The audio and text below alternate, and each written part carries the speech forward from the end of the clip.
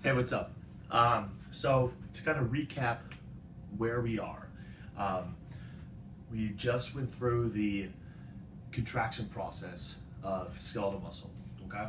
And we left off with ADP being ejected from the myosin head, all right? So we're gonna continue to follow that story today, specifically talk about the role of myokinase, okay? And talk about how this fits into kind of the overarching theme of why higher intensity exercise may lead to better blood glucose control, why it makes sense to me, and describing all those mechanisms. So we have ADP that's left the myosin head. It's been ejected from the myosin head, all right? We have this enzyme, myokinase,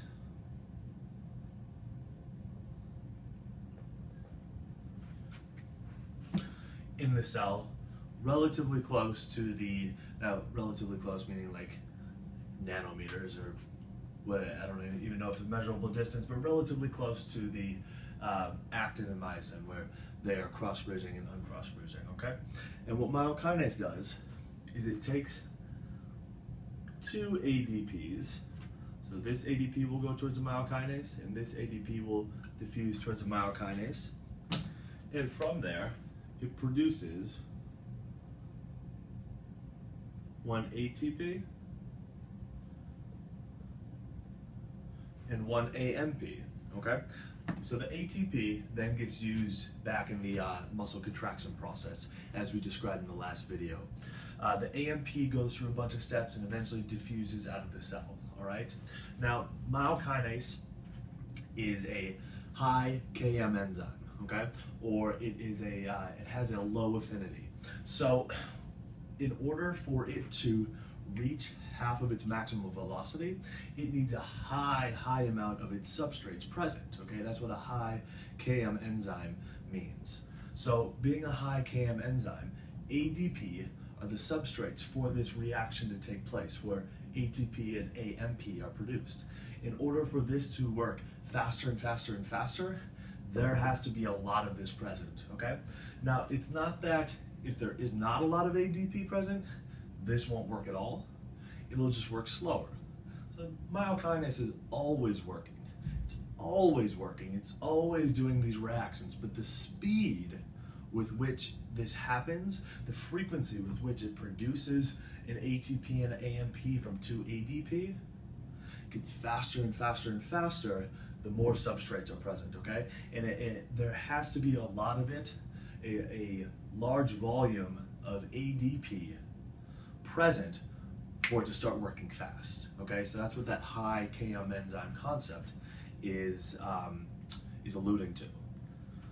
The question is, one, why is this important?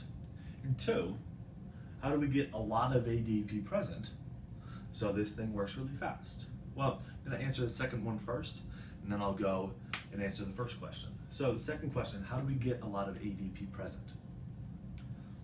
As we described last time, when this cross-bridging process happens, ADP is ejected from the myosin head. This ATP is broken into ADP and P, and they both end up being ejected from the myosin head.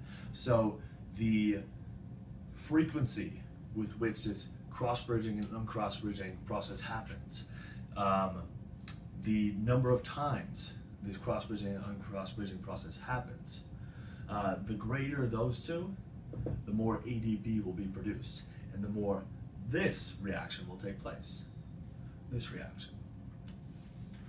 So then back to the first question, why is that important? Well, it's important because of AMP diffusing out of the cell. Because what happens there